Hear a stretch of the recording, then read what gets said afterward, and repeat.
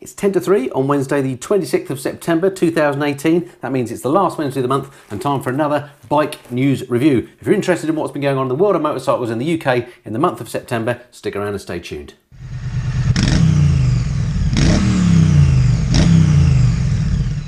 Hey kids, it's Mr. Fly here, hope you're well. Now as I say, it's the last Wednesday of the month again, which means it's time to review another 4 copies of MCN. I'm glad to say I'm recording this in the afternoon of Wednesday the 26th of September, so I've actually got all 4 copies from the month to go through. So without further ado, grab yourself a brew and let's crack on, because there's quite a few stories to go through. So, first page to look at then, and the first thing that I pulled out. Here we go, Livewire leads the charge. This is Harley Davidson's Livewire, their entry into electric motorcycles. This is a bike that they're looking to put into production in 2019. And I don't know if you recall, but when I was reading this article, I was thinking, actually, I thought Harley already did an electric bike. But it turns out they don't. It's because what I was thinking of was about in 2014, they did a bit of a world tour with an electric bike, just to kind of gauge reaction and see if people were interested in them. It turns out they were, and they've come up with this now. This is the production version, I think, of the bike. Looks great, actually. I must admit, it looks really nice. I can't wait to have a go if I can on this bike. But the point is, this actually is completely different to the bike that they hoiked around the world back on that 2014 tour. It's only got something like 1% shed parts that bike had, so it's completely different to that machine. But it does look good, and you know, I've said before, I'm a fan of electric bikes. I love internal combustion engines as well. There's always going to be those in my garage, but I'm not poo-pooing electric bikes. Can't wait to see some of them on the road, and you know, with good range and good prices, and then hopefully, you know, they can compete. But anyway, so the Harley Davidson, actually, that's one of the new Harleys I actually quite like the look of. We shall see when it hits the market. So that was the first thing. Next story I pulled out here, over here, notwithstanding this excellent blog off article that continues to be published in MCN. If you don't subscribe to MCN, then you're missing out on some quality journalism there every 4 weeks, when somebody called the Mr. Fly does a little article. Anyway, but I digress. What I wanted to show you on this page was this picture here. This is the Triumph Moto 2 engine prototype, if you like. This is the bike that they've got the new Moto 2 engine in, and they've been testing it. And basically with it, it's sort of a street triple RS type frame with a fairing on it and some clip-on handlebars, so it's kind of what you'd imagine a new Daytona would be like. Now, a few lucky individuals got to ride this earlier in the month, a few select journalists and vloggers and so on, and they all report great things, as you would expect from it. It does look amazing, and anyway, the question is, you know, will Triumph build us a new Daytona? At the end of the day, all they've got to do, of course, is stick on a pair of clip-on handlebars to a street triple and shove a fairing on, give it this fancy paint scheme, and away we go. I'm sure we'll all buy it. Well, I'd like to think we would anyway. When I spoke to Triumph in the past about this, the marketing guys there, they've said that they would make it if they felt there was enough demand for such a bike, and they've looked at other bikes, you know, similar sports bikes that have been introduced, in particular the Yamaha R6, didn't sell many in this country, so they don't think there's demand for it. So we all need to bang from the hilltops that we would actually buy this bike, and then maybe Triumph would build it for us, because it looks absolutely stonking as a sports bike, I must admit. Really like that. So there we go. So that was that one. Next article in the first paper. Bit of a surprise as well since I rode this. Here we go. Ah, yes, 183 miles per hour by the seaside is the title here. This is the Brighton Speed Trials, I think they call it, and I wondered, or in fact Brighton National Speed Trials, give it its proper title. I wondered if you went along to this and what you thought of it. I've heard about it before. I always, like all these sort of local events, I tend to forget that they're on until afterwards, and I see the write-ups in MCN and wish I'd gone. This one sounds fascinating. 183 miles per hour speed runs down on Brighton seafront. Sounds absolutely brilliant to me. The pictures look great. Looks like the weather was good. Just wondered if you went, what you thought of it. And also, do you know how they actually do it? Because I read the article, but there's no mention in here about where the speed runs are actually done. Is it run down that bit of, you know, the promenade just at the back of this, the pebbles there at Brighton, or is it on a specific course? How does that work? I'll be interested to know, but maybe next year, if I remember, I'll get along to the Brighton Speed Trials. That looks an absolute hoot of a day out. So yeah, let me know if you've got any intel on that. I'd be interested to hear. Okay, next thing here from the letters page, and in fact this is just a generic point. This is the week after the Silverstone Grand Prix disaster, when the race didn't go ahead because of the rain situation, or rather the new surface on the circuit not being able to shed the rain. So the letters page was absolutely flooded with what a disgrace this was. It's a real shame and a PR nightmare for Silverstone, who clearly you know, wanted a race to go ahead. A lot of people have put a lot of effort into this race happening. For it not to happen, for everybody to be disappointed, was an absolute choker. So yeah, I can completely understand why everybody's moaning here. Nightmare if you spent a lot of money, time, energy, camping there maybe, or hotels, whatever, to get down to Silverstone to then not see any racing. But the race will be on at Silverstone again next year. Let's, fingers crossed, they're going to get good weather. Let's hope they sort out the track surface, and let's get down there and support them, because it'd be a real shame if we lost the Moto GP Grand Prix from Britain, wouldn't it? So yeah, next year, let's give Silverstone one more chance, eh? And hopefully, you know, they will have the problems fixed by then.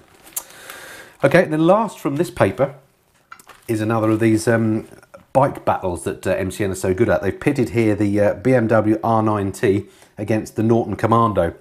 Both beautiful bikes. I have ridden the R9T. I've never ridden any Norton. I'm not important enough, sadly. No, that's not, I don't mean that. I'm not. I just haven't been in the position to ride a Norton. I'd love to. They just look incredible bikes. Anyway, they've done their usual fairly scientific comparison over the MCN 250 route, ridden both bikes, and basically they love both bikes. But surprise, surprise, the BMW R9T comes out on top, which in a way is a bit of a shame. The R9T gets 4 out of 5, the Commando gets 3 out of 5. The R9T being £12,400 and the Norton Commando being £15,500, so £3 more for the Norton, yet it doesn't score quite so well. And I guess that's just, you know, a factor of the Norton being a low production run hand-built machine, and the BMW being, you know, a factory mass-produced machine, and they've got all the issues ironed out. So it's a real shame in a way to me as an Englishman to see the Norton come second. But you know, if money was no object and you had the choice of either, which one would you go for, I wonder, without riding them? I mean, I like to think I would go for the Norton.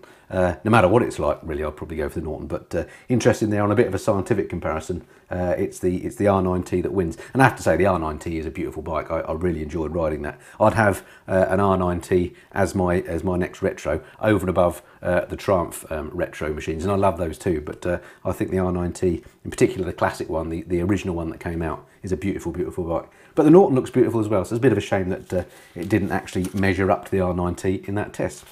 Anyway, there we go. That was just the first few items from the first paper of the month. Next paper, again, 5 things here that I want to quickly show you. First one, this is, you know, if you will have heard of this, because this is just something outrageous. This is the Romano Fenati situation that happened at the Misano Grand Prix, which I think was around after Silverstone. Incredible. This is the Moto 2 race where Romano Fenati came up alongside another rider, Stefano Manzi, and actually applies his brakes because he's miffed with him for some reason. At 140 miles an hour, he applies another rider's brakes. Absolute nut job. So, you know, no surprise that his team fired him basically, and no one wants to touch him with a barge pole now, so it's absolutely ruined his career, at least for the time being. But this is just such a shocking thing to happen, isn't it? Somebody, you know, willfully doing that. He could have caused, well, who knows what he could have caused. Absolute no place for that in sport. Sportsmen are supposed to be role models, aren't they, particularly for the younger riders out there. This sort of thing, absolutely disgusting. So I'm really pleased that they took swift action and got rid of the guy. What a nutter. Anyway, thought it was worth mentioning that because it was all over the news at the time. Next story here, Kawasaki's racy new 125s, and Kawasaki have now got on the 125, I won't say bandwagon because I don't think they sell loads and loads of these, but Kawasaki, it turns out, haven't had a 125 sports bike for some years. In fact, it was since 1994 that they last had one. So now they've produced basically a Ninja 125 and a naked 125. They look really cool. The reason why I mention this is because I've been riding a few 125s of late. I've just finished riding the Suzuki 125, the GSXR 125, which is obviously the competitor for this. And I thoroughly enjoyed my time with it. It was a proper sports bike. It looks like a GSXR, and you know, it was a lot of fun. So and I've got a final video coming on that soon, by the way, so stay tuned for that if you're in the market for a 125. I imagine the Kawasaki's are much the same. It'd be great if I could get myself a go on one. I'm not sure how I could, because unfortunately Kawasaki are one of those brands that don't talk to me, don't respond to my emails, etc., which is a bit of a shame, because it would be nice to have a ride on something like that. And 125s are quite hard to borrow from dealers to do reviews on, because 125s, of course, are predominantly sold to people that are learning to ride, working up through the license procedure, if you like, and therefore they don't tend to have them as demos because they don't want the bikes crashed, and these are people that don't have licenses, so they can't actually sign up to say that they can ride the bike. So it's quite tricky to borrow 125s from dealers. So unless you know, Kawasaki will lend me one, I ain't likely to ride one. But you never know, who knows what might happen in the future. But it certainly looks a cool little bike, and if it's anything like the GSXR 125, great fun to ride, I would imagine. Poo small CC bikes at your peril. Have a go on one. I think it's so much more fun thrashing the nuts off a small capacity bike than it is going slowly on a big capacity bike. That's my view anyway. I really enjoy them. There's a place for all size bikes, of course. I like big bikes as well, but the small ones are great fun. Okay, next up here, this is one of those incredible inventions. This one just made me laugh. New helmet boasts built-in aircon is the headline here, and you can guess what it's all about. Basically, this helmet here from an American company called FEHR, F-E-H-E-R, never heard of them before, have built this rather stylish looking helmet, it has to be said, complete with an aircon unit on the back. Now, this isn't something I think necessarily that we're going to want here in the UK. We don't often get, well, this year we had cracking weather for it, maybe we would want it this year, but normally we don't get the sort of weather that requires aircon in your helmet. But I was just wondering, what the heck is this all about? Is this just a gimmick, or is this genuinely something that somebody would want? Be interested to hear from you if you're in one of the hotter countries, one of my Australian or American viewers. Is this something you're likely to buy? I mean, for me, it does look quite good, but for me, it's yet another thing to charge a battery for, or another thing to plumb into the bike. It's just a bit more faff and a bit more hassle when you get on the bike. So I think not for me, but interesting that these new products come out. Anyone interested in buying one? Just wondered. Okay, that was that one. Next up, now this one I'm quite excited about. Total revamp for 2019 BMW S1000RR. This is the BMW flagship sports bike, a bike that I rode a little while ago now, probably about 18 months ago. Beautiful bike to ride. In fact, almost too good. And I think I said it was lacking in a little bit of character. It's a 4-cylinder, so super smooth, really fast, laden with electronics. Really nice bike. But the thing I didn't like about it was the looks of the bike. When you look at the bike at the front end, the current model, it's got that squinty front end with the asymmetric lights that BMW do on so many of their machines, including the S1000XR, which otherwise would be an amazing bike and one I would probably buy. But I just can't get on with that kind of duck-faced asymmetric look. So I'm really pleased that here on the new, I think these are from the patent drawings. Yeah, these are CAD images taken from the design patent for the new BMW. It shows that they've completely cleaned up the front end and they've got this symmetrical front end now, and it looks absolutely beautiful actually. If the real bike ends up looking like this, which I suspect it will, then this is going to be an absolute winner, I think, and fly off the shelves once again. This could put the BMW back at the top of the sports bike league. Really like the look of that, so yeah, can't wait to see that out. It's the 2019 bike, they're saying, so I assume that means we'll see it break cover in 2019, so we won't actually be able to buy it till 2020 perhaps, but really pleased to see BMW seem to be going symmetrical now. I wonder if they'll do that with the other bikes as well. Some of them look okay. The big GS, for example, looks okay in its asymmetric form, I think, but the XR just doesn't, and nor did the RR, I don't think, or indeed the R, which is the sort of naked version of that. Didn't look quite right at the front either. If they can do something with the front of that, they're going to be onto a winner, I think. So that's good news. And in this week's paper, MCN have done one of their in-depth comparisons that I really like. They do these really well. They do it on their MCN 250 route, the 250-mile route, so they can do exactly the same ride in exactly the same conditions with two different bikes. And here they're comparing the BMW F750GS with the V-Strom from Suzuki. And quite interesting findings actually. I've ridden both bikes, lucky enough to have ridden both bikes, and I really like the BMW and I really like the V. They're both very good bikes. You can't go wrong with either of them. It's often the case these days. I've said it before, there are no bad new bikes out there. If you bought either of these, you'd be happy with them. But for me, I personally would take the BMW over the Suzuki any time because it's laden with technology, it rides beautifully, it feels a little bit lighter to me, it feels like it goes quicker to me, just a beautiful bike to ride. So I was quite surprised when MCN actually put them at level peggings in terms of stars that they've awarded. Both get 3 out of 5, which I thought the F750 would wipe the floor with the V-Strom, but not so as far as MCN is concerned. When you read the verdict, Adam Child here, the tester, actually says that, you know, money no object, and if you want the best bike, then go for the BMW. But it's a close call, he's saying. He says that actually the BMW, after a couple of hours in the saddle, starts to get a little uncomfortable, which I'm surprised about. But there we go. Having said that, the V-Strom is very comfortable. But both great bikes, but nice to see that review there, and a little bit surprised with the findings on that one. Okay, that's it for the second paper, getting our way through. How you doing? You still hanging in there? Right, third paper then. How many stories have we got on this one? Crikey, 5 stories to pick out of here again. Let's just have a swig of me water. Right, okay, first up. Here we go, saving us from ourselves. Now this is what I thought was a hilarious story. There's a picture here of a R1200GS adventure riding itself, and there were pictures, or videos rather, on YouTube of BMW testing this self-riding motorcycle, and lots of people commenting saying, what the heck is going on here? Why would you want a self-riding motorcycle? The whole point of having a bike is the enjoyment of riding it, balancing it, etc. And I get all that, but actually when you look into what BMW are doing, they're not doing this because they want to make a self-riding motorcycle. They're doing it because they want to develop better safety aids. It just so happens in the process of developing safety aids, things like radar avoidance and auto braking and things like that, it just made sense for them to make the bike self-riding. It was very easy for them to do that. Effectively what they're saying is, if we can make a bike self-riding and a bike that can recognise hazards and avoid them automatically, we can then use that as the basis of a safety system for a normal bike that's not self-riding, but the systems from the self-riding bike can be used to help avoid hazards when they come up. So actually, on the surface of it, it seems like a bit of a comedy story. It says here, it's not April Fool's, is it?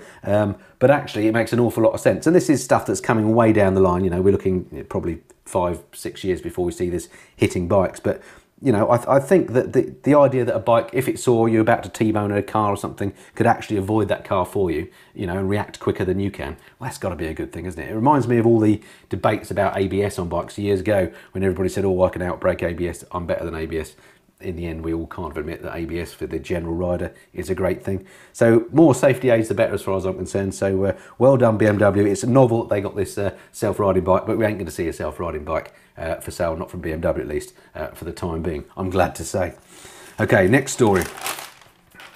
Oh, I couldn't go through this news review without talking about the new GS1250 that broke cover this month. I know I'm a bit of a GS fanboy and I get accused of that a lot, but you know, I do love the GS. I have one, as you may know if you watch my videos regularly. I've got obviously the current R1200GS. Beautiful, beautiful bike. Well, they brought out a new version now with this fancy new valve technology that they're calling Shiftcam. Basically gives you effectively two sets of valves, a high lift and a low lift set, depending on how much load you're giving the bike.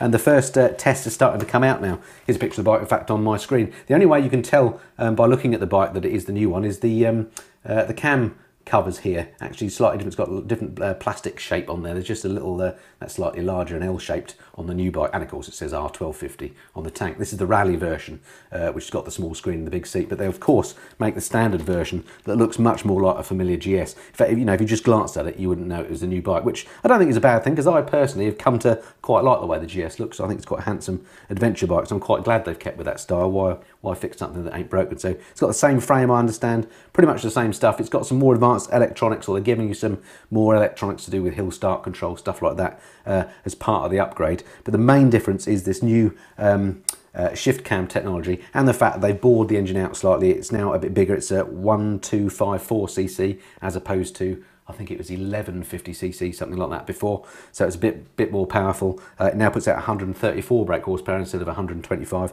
Bit more torque as well. Sadly, I don't think it's any lighter, which is a bit of a shame. But first reviews have come out of this now. I'll talk about that in a minute, in fact, because it's in today's paper, the first review. Also, alongside this, they brought out a new RT, which is an interesting looking bike. I can't wait to ride this. Got the same technology, the same Shiftcam technology. I loved the RT when I last rode it, but it was a few years back. So I'm currently talking to my friends at Barnstormer about riding the new RT as soon as it's out, and hopefully riding the new GS, of course, as soon as it's out as well. And they're on that for me. So hopefully, I think about 3 to 4 weeks they hit the dealers. So I should get a ride with one then. It's going to be fascinating to see what those changes are like. Bit more about that in a minute when we look at the first reviews that are coming out. Okay, next item here, Manchester BikeSafe. BikeSafe hits Manchester is the little story down here. Now I mentioned this because I did the BikeSafe course with the Metropolitan Police this winter just gone, or about January time I think it was, or it might have been earlier. Anyway, you can see my videos on how I got on. I thought it was great. I think it cost me something like 70 quid to do the Metropolitan Police one. The Manchester one, however, the good news is it's absolutely free of charge. You just basically sign up and go along and join the BikeSafe course. So if you're in the north of England and you've not done one of these courses, what harm can it do? It's not going to cost you anything. It's a day out riding with the police. I think you might learn something, and there's no, you can't argue against more training, can you? Whether you agree with it or not, and they the way they do it, whether you agree with that or not, it's neither here nor there. It can't do any harm as far as I can tell. I really enjoyed it. I learnt a few things and it was great, the Met Police one. I'm sure the Manchester one is much the same. So it's free of charge. Check them out, www.bikesafe.co.uk, and search for Greater Manchester if you want to get yourself signed up for that. Thoroughly recommend that. Okay, next story here. Blog off. Okay, so this is the blog off column by somebody called, I don't even know who this fella is actually, Nick Barkley of Biker Glory. I guess he's a blogger in the normal sense, i.e. write stuff down as opposed to doing videos like I do, a vlogger. So anyway, he has a blog off column as well as I do every month in MCN, and this one piqued my interest because he's talking about, is there a new bike conspiracy? And the point he's making is, you know, new bikes, they're all very fancy, but actually when you look at the bare numbers, the performance, etc., they're not much more performant than they used to be 10, 15 years ago, which is a very interesting point and a good one. And linked to that, it made me think, one of the things that I often think of when these new bikes come out around about this time of year as we lead up to the bike shows, there's a lot of hype, isn't there? There's all these articles in the magazines and the papers about the new technology. We all get excited about seeing these bikes and riding them, but actually when you ride them, yes, they might be incrementally improved, but they're seldom, you know, game changers. I mean, even the new GS, I imagine, isn't going to be a step change. I don't think, although I'm sure it's a better bike than the one I have, I don't imagine I'm going to be going out and buying one quickly because it's going to cost me 10 grand extra just for a bit of clever valve technology. But again, more about that later. Anyway, very interesting what Nick Barkley says here about the, you know, is there a new bike conspiracy because performance hasn't changed much within 26 years, I think he talks about. And he may have a point there. He may have a point. And I guess the point I'm making is don't feel that you have to buy a brand new bike to get fun and have a great time in motorcycling. If you're new to biking, you're just getting into it, check out the second-hand bikes that are out there. There's some fantastic machines around. You don't have to buy the latest and greatest, which are, let's face it, very, very expensive. Even second-hand bikes now are expensive, but you know, don't poo-poo an older bike. If they've been well looked after, no reason why you can't have a lot of fun with them. Okay, last article in this paper before we move on to today's. 1 year on, Indian Scout 60. Now this is a lady that MCN have interviewed. She's called Cindy Powell. Apparently she's 45 from Maidstone in Kent, and she's just bought herself, or she's got, sorry, after she's had for a year, this Indian Scout cruiser type bike. The reason I mention this is she's come from smaller bikes, sports bikes. I think Sports 125s actually, coincidentally, having just spoken about them. But she's basically saying she loves this bike and it's the way to go now. She's a bit older and a bit achy and all that sort of thing. And we hear this a lot, don't we, from older riders. Well, I'm an older rider myself. I'm a lot older than she is. And I love sports bikes as much as the next man. But I must admit, whenever I get off my Panigale and jump on, say, my Street Triple, oh, it's so much more comfortable. And it does make me wonder, having ridden a few cruisers of late, of which more later, whether buying a cruiser is inevitable for us all. Do we all end up buying a GS or a cruiser, or maybe and a cruiser? I don't know. I haven't bought one yet, but I must admit I'm kind of going that way. I'm starting to see the attraction of cruisers. Anyway, that's certainly what Cindy Powell at 45, possibly a little bit early for my taste to do that, but yeah, cruisers, maybe it's inevitable we'll all go that way. Be interested to hear your views on that one. All right, that's it for that paper. How are we doing? According to the camera, I've been on for 23 minutes. Goodness me, better get a move on then. Last paper is this one, came through the letterbox today. So first story here, I've obviously just flicked through this paper this morning. I haven't read it in depth, of course. And it's this first story here that caught my eye. The story is 2019, Year of the True Adventurers. And it's got a picture here of a KTM on it, but it talks about all the big adventure bikes. But the bit that interested me was that they're saying is the 1250 GS launched. BMW announced that at the same time as that bike, or pretty much at the same time, they're going to be releasing the new GS Adventure as well. Now normally what BMW do is they'll release a new GS and then it might be 12 months later before you can get the GS Adventure version of it. So this is going to be great news for people that like the bigger adventure versions. They're saying it's going to come out almost at the same time as the standard bike. And the same goes for the F850 GSA as well. The F850 being the sort of middle-sized GS range. They're bringing out an adventure version of that as well, and that's going to come out at around the same time. So fascinating. Hopefully we'll get to see all these at the bike shows. But anyway, there we are. If you're holding off waiting for a GS Adventure, then it might be coming sooner than I certainly initially thought. So look forward to seeing those as well, seeing what they do with that. I assume it'll look much the same as the current one based on the standard bike. Okay, second story here is entitled Safe Southerners. This one amused me, being a southerner myself, and it turns out apparently that motorcyclists, according to a new study, in the southeast are the safest in the UK because, and this is defined as, 92% of them have said that they were accident free in the past 10 years. Now to my mind that means 8% had an accident in the last 10 years, so I'm wondering, is that a good stat or not? I don't know, maybe it is. Next up, next safest was Yorkshire and then Humberside. But it got me wondering, why is it that the bikers in the south are safer than the rest of the country? And I put it down to two things. One, it might be because their bikes get stolen frequently, so they can't ride the things. That'll make them safer. And two, probably because we've just got rubbish roads around here. Again, I've said this before, but in the southeast, there's so much traffic. There's not that many good roads. Yes, there are a few. I'm sure some people will tell me, come and ride this road, it's a cracker. There are a few good roads, but the traffic as well is so heavy down here. I just don't think we've got the, you know, the miles under our tyres down here in the southeast, or we're riding in amongst traffic, slower speeds, and therefore we're not having spectacular crashes like you might expect if you're riding, I don't know, in Wales or Scotland or up north where there's much more open countryside and you're more likely to winder on. I'm not saying it's a good or a bad thing, just interesting that that's the stat that's come out. There we go, interested to hear your view on that. Okay, next up. Number 3 here, new Indian PAX track pedigree. Now this is the new Indian FTR1200. Oh, that'll be my phone. Let me just get rid of that. This is the new FTR1200 that has been announced by Indian a little while back. They produced this prototype that looked absolutely fantastic. Well, now the patent drawings have come out and shows us that actually the production bike is going to look pretty similar too. The production bike, according to the patent drawings, actually has an underslung exhaust rather than this high level one, which is a bit of a shame because I think this makes it look good. It makes it look almost Scrambler-esque. But other than that, it looks fairly similar. So really looking forward to seeing that. I've never ridden an Indian of every type. In fact, I've never ridden an American motorcycle, I'm ashamed to say. Don't get me started on Harley Davidsons. I must get that sorted. I will get that sorted. But when this comes out, I really want to go on this. This looks a really, really lovely machine. It's going to be, they reckon, about 14 grand, competing with things like Ducati Monsters. So that's the sort of territory they're aiming at. I imagine it will sound awesome. Can't wait to see that in the flesh. So that's the new Indian flat tracker, the FTR1200. Don't know when we're going to see it. Don't think it says here. I mean, if concept at the moment, I imagine it's going to be a year or two before we see that actually in the showrooms. Okay, next one, Racers Wow at Ali Pali. This is the new Alexandra Palace MCN show. I don't know if you went, I didn't go to this. I seem to remember there used to be a show at Alexandra Palace and then it kind of stopped. And now it's back again. And it seems to be badged as an MCN one, actually. I just wonder what your view was on bike shows generally, because we're getting to that, you know, that time of year, aren't we? We've got the Intermot coming up in Cologne. I think it's the first big major one. Then we've got the NEC show, of course, in November. And then we'll have the other London show in February, I think that one normally is. Just wonder what you thought of them. I've been to quite a lot of these shows the last few years. I've been to the NEC show in particular. Start my computer again. Been to the NEC show in particular for about the last 5 years running. This year, I'm not sure if I'm going to go because it's always the same sort of thing. And I'm not in the market for buying a new bike, so there's nothing in particular that I want to see. But there's something about these shows that, number one, they're quite hard to get to, particularly the NEC one. It's quite difficult to get into, park, etc. But also it's quite expensive. I think last year the tickets were something like 17 quid. Then you've got to pay another tenner for parking. Plus you've got to get to Birmingham.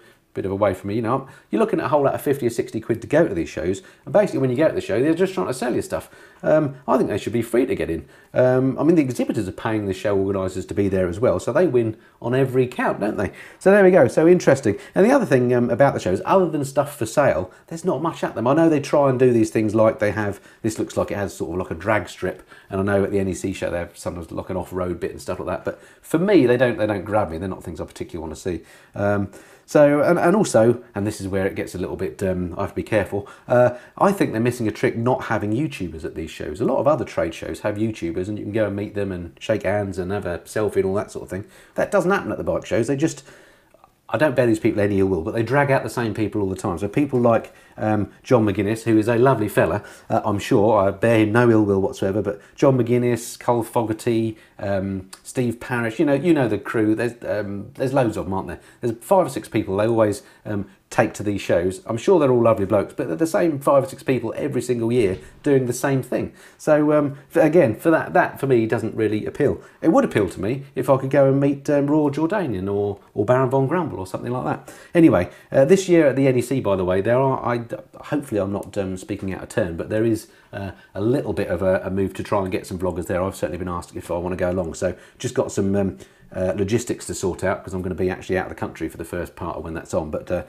maybe I'll be able to get there. If I do get to the NEC show, I'll let you know all about that, so it'd be great to actually meet you and also find out who else from the vloggosphere here in the UK is going. So anyway, interested to know what you think about shows and whether, you know, having vloggers there would be a good thing as far as you're concerned.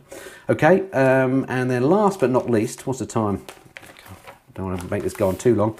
The first GS1250 review has aired. So here we are, MCN have ridden it, and I guess no great surprise to me, at least, that they love the bike.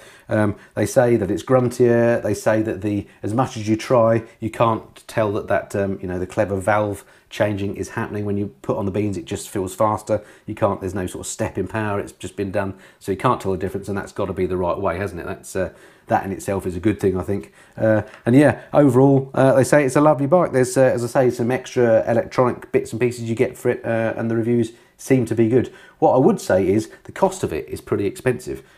Don't be misled by the cost that BMW tell you. So, for example, the base model, £13,400. Oh yeah, 13.5 grand for that bike. That sounds all right. It's a you know, a nice bike, big bike, lots of technology. 13.5 grand sounds about right.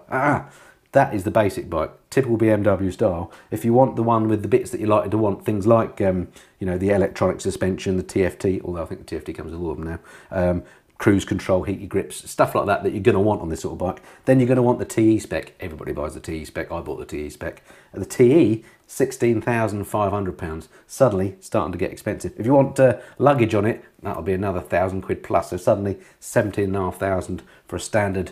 Well, not standard, the TEGS. So knocking on the door of 18 grand for that bike. That's an expensive machine, isn't it? The GSA will be even more. So yeah, expensive bikes. It seems the prices have gone up a lot. We talk about prices quite a lot on this segment, but to me, it feels expensive. The other odd thing with it is the brakes on it. It turns out some bikes are going to have Brembo calipers on the front, some are going to have BMW branded calipers. Can't find out any reasoning why. I did send a little message to MCN asking them about this, and my favourite reviewer, Michael Neves, responded saying that was indeed the case, but he didn't know why. It's very odd, isn't it? But maybe we can get to the bottom of that at some point and find out if these BMW calipers are any good. Certainly, if I was going to get one and are paying, knocking on the door of 18 grand, I'd want Brembo calipers. Anyway, there we go. So that was it for the review of the papers. A few parish notices for you. If you're a fan of the channel, just thought I'd let you know a few things that are going on. Right. Oh, first thing, must just say as ever, thank you to Custom Fit Guards, they're the sponsor of this video. They make these little earplugs that you see me wear on my tours, for example, the Norway tour that's currently going out. Go and check them out, www.customfitguards.co.uk, and if you use Flyer10, you can get a discount on them as well. And I'll be putting another little video out about that just before the NEC show, so look out for that one too. So thanks to those guys for sponsoring this video and my live streams. On the subject of sponsorship, I'm pleased to announce I've got a new sponsor on board, or will have from next month, from October. They're my friends from Canary Motorcycle Tours, in fact. So if you start seeing a new logo knocking about on my videos, that's what that's all about. From October onwards, for 6 months, I'm going to be sponsored by Canary Motorcycle Tours, so I'm absolutely thrilled to have them on board. Thanks, guys, for supporting the channel. Can't wait to come out and see you again soon, and really great that you're sponsoring the channel as well. Really chuffed about that. So that's what's happening there. If you see their logo a bit more around my channel at the start and finish. A few things that are coming up on the channel just to let you know about. Of course, more adventures in Norway. I've still got, I think we've just done episode 7 on Friday, episode 8. There are 12 in total, so a few more of those to come. And I think that tour gets better, particularly, in fact, when we come back through Germany, because it sort of moves from being just a wow fest of amazing scenery to actually very interesting from a historical perspective. I actually go to Belsen, the Nazi camp there, which was a fascinating visit, and other places too, but I don't bring the level of this broadcast down, but I think you'll find that fascinating. I certainly did, so do keep watching those if you're interested in the touring videos. I've got a review of the Yamaha SCR950 coming up, which is a sort of a cruisery type bike. Got another Reader's Rides actually coming up, which is a great one. Really enjoyed making this one. That's coming out on October the 15th, so look out for that one, and a few more lined up as well. I'll give my 6-year ownership review of the Street Triple. I can't believe I've had that now for over 6 years. In fact, I'm a bit late with that review. That's coming up soon. My next live Q&A, if you want to make a note of this, if you want to watch the live stream that I do once a month, that'll be on October the 17th at 8 PM UK time. Last one went very well. I'm chuffed with the comments and feedback that I get from those, so thank you for watching those, either live or the recorded version. But if you want to see it live, October the 17th at 8 PM, that one's coming up. I've got a review of the Husqvarna 701 Supermoto. In fact, several reviews. I've got that bike at the garage at the moment. Brilliant fun bike. So I've been doing my usual stuff with that. I've got a long-term review, initial thoughts, etc. That's all coming up. And also, I've ridden the BMW F750GS. I rode the 850GS a few months back. I've now ridden the more road-focused one. Again, that video coming up soon. And loads more besides. And before I finally sign off, just a couple more things.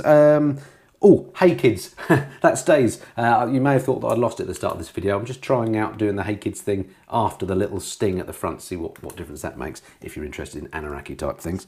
But everybody, well not everybody, but when I mentioned that I was getting a bit of flack for the whole hey kids thing at the start of my video, I had an overwhelming torrent of support to keep it. So hey kids is staying, and to celebrate the fact, there is now a hey kids t-shirt available on my Teespring page. So if you're interested in supporting the cause, putting a, you know, one up to the haters, then get yourself a Hey Kids t-shirt. I shall probably be wearing mine on the next one of these videos. So that's there as well. And that's pretty much it for this time. I hope that's been of some interest to you. If you want to know more detail on any of the stories that we covered in MCN, of course, I've just scratched the surface. I think it's a great read. It's what I use to keep up to date with everything that's going on in the biking world. Get yourself a copy of MCN or get yourself subscribed. That's what I do. They just prop through the door every week, and seemingly it costs nothing because I don't remember setting up the direct debit, but I'm sure I must have done. But anyway, yeah, read up more on MCN. Back issues available if you want to, and you know, that's the way to get fully up to date. Anyway, that's it for now. Hope that was of some interest. Look forward to speaking to you again soon. Until then, this has been the Mr. Fly. Cheerio.